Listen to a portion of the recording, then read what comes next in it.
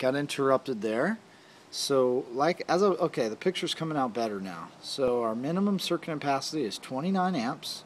We round that up to 30, which means we need at least a wire that can carry 30 amps of current, which would be a number 10 copper wire.